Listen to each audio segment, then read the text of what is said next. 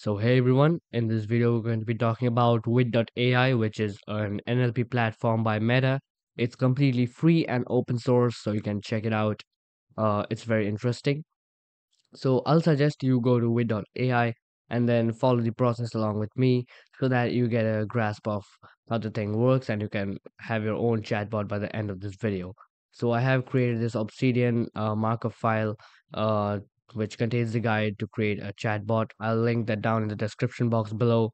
I also have this article written about Wit.ai which I wrote on dev.to. I'll link that down below. So I'll suggest you check those two out before you come to watch this video.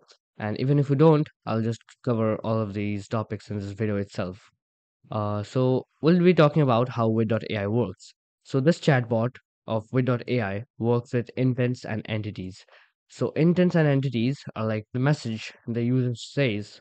For example, the user says that could you book a restaurant in Manhattan? So the intent will be the main message or the motive of the user's input. So here in this case, it's restaurant booking. The entities are the additional information that is provided with the user's input. For example, in this case, it's location, Manhattan.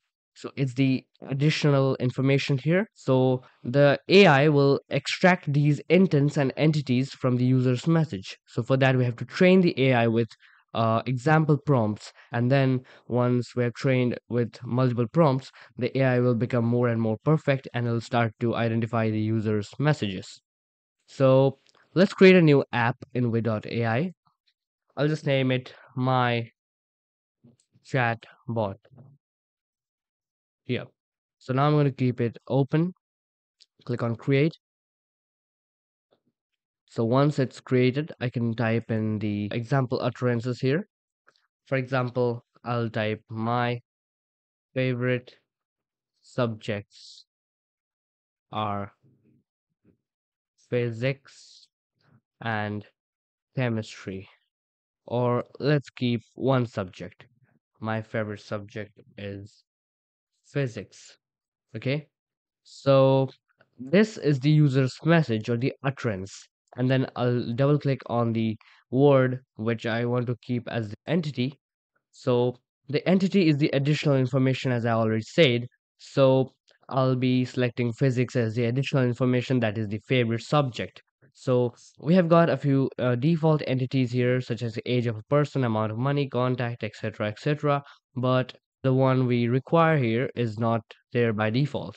So we're going to be naming this entity as favorite subject, and we're going to be creating a custom entity here. Select that and favorite subject. Yeah. So as you can see, the resolve value is physics, the favorite subject value is physics, so it's completely okay. And then we can go ahead and first of all, we have to select an intent, which is the main motive or the message of this utterance. So here in this case, it's input favorite subject.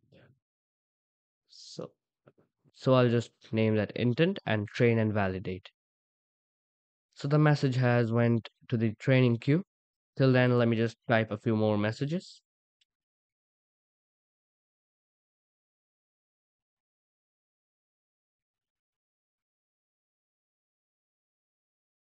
So there we go. We have trained the AI with a few example prompts. So I'll be going to this Obsidian markup I created for this video. And then, so here all the steps to create the Node.js bot is written. So first of all, we have to create a Wit.ai app, which we have done. And then we have to train the app. Then we have to get the Wit.ai access token.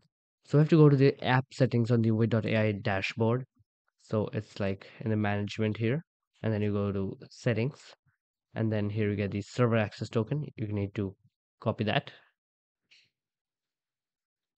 As you can see, it tells us to copy the server access token.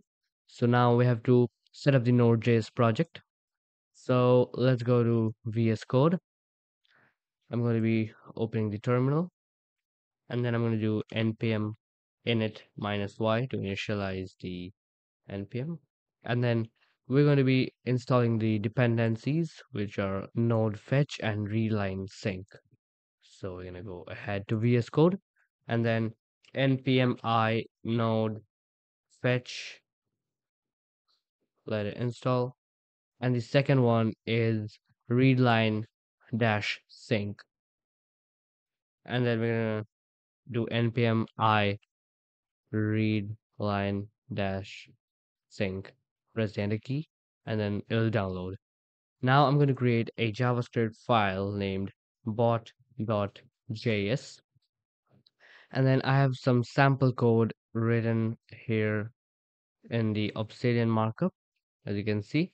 So what I'll just do is that I'll just copy all this sample code and then paste it in VS Code. There we go. And then I have to enter the Wit.ai server token here and then paste it there. There we go. So I had some bugs with the program. That is, in my package.json, I had not entered type module, but this package here is a module type package. So we had to import it with the import syntax instead of the require syntax. So after that, it's working fine. So let's run this code now. So as you can see, it tells welcome to the Wit.ai chatbot as we have written here. And then it takes our input. Let's type my favorite subject is chemistry. So here, as you can see, this is the text and this is the confidence percent and this is the name of the intent. So this is input favorite subject, and then we have the type value, and value is chemistry. So as you can see, it identified the entity from the user's message. Let's type something else like my favorite subject is history. So let's check if it identifies. Yes, it has identified history here. So like this, you can create a chatbot. You can take the data from the user's input, and then you can process the data to get multiple outputs. This AI cannot help you generate any cool message from the AI, but it can only identify the user's input and help you get the data for the processing stage and the output. So that's it for this video. Hope you find it helpful. Wit.ai is really something cool and you should check it out. Thank you for watching this video. Make sure to drop a like. Don't forget to subscribe and maybe share the video to more tech geeks. I'm going to meet you again in the next video. Until then, goodbye.